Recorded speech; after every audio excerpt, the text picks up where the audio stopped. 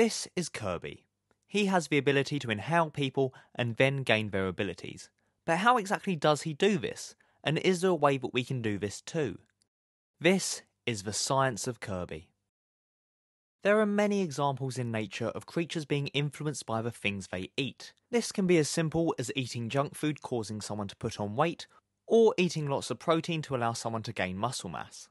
When flamingos are first born, they're grey, not pink. They in fact gain their pink colouring from eating lots of plankton and shrimp. That's because these contain a pigment called carotenoids. Salmon also get their pink colouring the same way. In fact, salmon which has been farmed is usually grey because their diet doesn't contain carotenoids, so the meat then has to be dyed pink before it can be sold. Blue-footed boobies are another species that eat these carotenoids, and this then causes their feet to turn blue. Carotenoids get their name from carrots, which are chock full of the stuff. So if we eat enough carrots, it can actually turn our skin orange. This is known as carotenemia. However, when Kirby swallows his enemies, he doesn't just change colour, his entire genetic makeup is altered. So we're going to need to look a lot deeper. First off, we need to find out exactly where these powers come from. Well, any power or ability is usually due to a mutation in the DNA. So, basically the X-Men. DNA is made up of a long series of molecules that code for things like hair colour, disease, sex, the length of your little toe. So, like, a lot of things. And sometimes this DNA code can change, and that is what we call a mutation. Again, basically the X-Men. Your DNA is compiled into things called genes. Each gene is responsible for controlling one specific trait, and you inherit these genes from your parents. So when your parents say it's in your genes, that's what they're talking about. So if a mutation causes some of your DNA and therefore one of your genes to change, it can result in you changing as a whole. So what essentially happens is when Kirby swallows someone, he's also stealing their DNA and mixing it with his own. And sometimes he's also stealing their umbrella or magic wand as well. So does anything in the real world actually do anything similar? Well, yes. For example, some bacteria are able to take the powers of other bacteria in a process called horizontal gene transfer. Here, two bacteria meet up, form a pilus, which is a little bridge linking them, then they transfer things called plasmids. Plasmids are small rings of DNA that can contain genes for things like being immune to antibiotics or making them better suited to their environment. So if it's really cold, they can receive a plasmid to turn them into ice Kirby, or if they're in a very warm environment, they can receive a plasmid which will turn them into fire Kirby. I mean, not exactly, but it's basically the same. Bacteria can also transfer these plasmid powers to fungi, plants, and animals. In humans though, we've only really found that horizontal gene transfer can only really give you the superpower of having cancer. So maybe not the best Kirby ability then. Viruses on the other hand are a lot better at changing our DNA. Viruses get into our body, break apart until just the DNA is left, then that DNA can sometimes combine with our own DNA. In fact, most of our DNA is just virus DNA that's been left there. Our DNA is mostly just a museum of long extinct viruses. So, these viruses can change our DNA and give us powers, right? Well, the power they usually give us is just the power to make more of the virus. So again, maybe not the best Kirby ability. But it's not just bacteria and viruses. Sponges, jellyfish, and arthropods have also been seen to transfer DNA between themselves, transferring things like defensive abilities, like the ability to make acid and toxins. But in humans, the only times we really transfer DNA between each other is, well, you know. And any DNA that we ingest in our food is usually then destroyed by the acids and enzymes in our stomachs. Okay, so another theory. What if the people that Kirby swallows don't actually die when they're inside him? What if they're still alive in there? Maybe they're operating Kirby from the inside, a bit like in Adventure Time where Finn wears Jake like a costume. Well, this does indeed happen a lot in nature, and can be one of two things. It can be a parasitic relationship or a symbiotic relationship.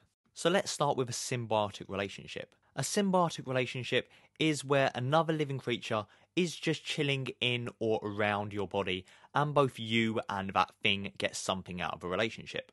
Probably the most famous symbiotic relationship is that of Venom and Eddie Brock. Their symbiotic relationship means that Venom has a body to live in, and Eddie gets all the superhuman abilities. Some other symbiotic relationships include funguses that allow plants to take nitrogen out of the air, or oxpeckers, which are small birds who eat the bugs off of bigger animals like rhinos. In fact, it's believed that at some point in our early history, some bacteria straight up just climbed into our cells and just started making energy for us, and we were like, cool, stay there, keep doing what you're doing. And that bacteria eventually became known as mitochondria. That's right, the powerhouse of the cell is just some dirty little bacteria that just won't leave. Mitochondria even have DNA of their very own floating around inside them. So maybe the enemies just want to be swallowed. Maybe they get somewhere warm to live, and Kirby gets to use all their powers. I mean, it would make sense as they don't really put up much of a fight. On the other hand, the people that Kirby swallows could have a parasitic relationship with him. They might be using Kirby. They may be waiting for Kirby to eat something else and then take a little bit of the nutrients from that food. So something like a tapeworm. This is different from a symbiotic relationship as both parties aren't getting something out of it. Only one thing, the parasite, is getting the advantage. Although, what if Kirby's the parasite?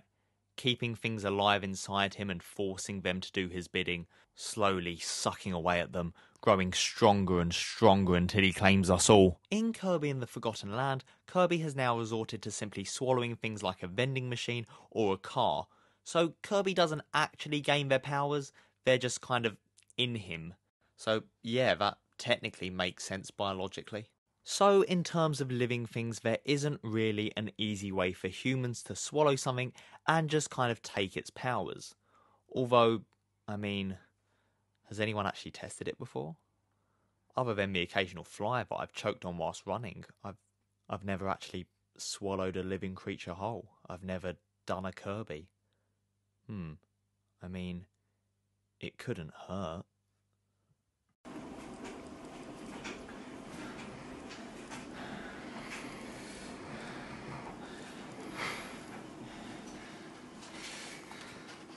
You can do this, Danny.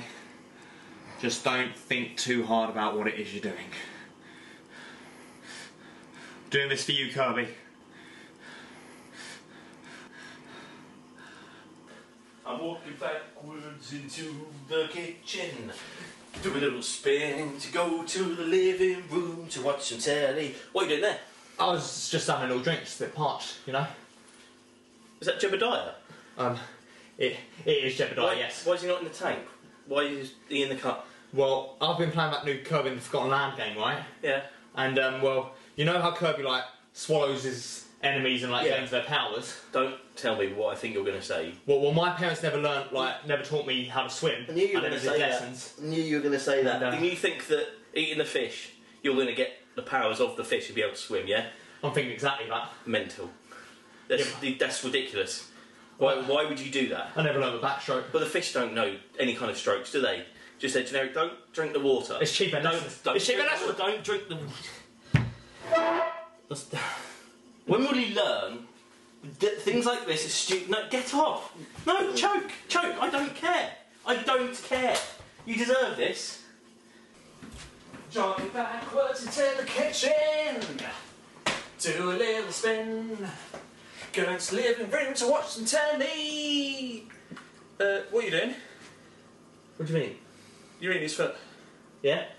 Why are you doing that? To get his powers, isn't it? Gonna sit on the sofa. If you found this video interesting or learnt something new, then please consider giving this video a like or leaving a comment. And if you really liked it, then there's always the subscribe button. There's some more videos you may want to watch floating around, so feel free to watch them. Well, I'm off to play some more Kirby and the Forgotten Land. See you next time.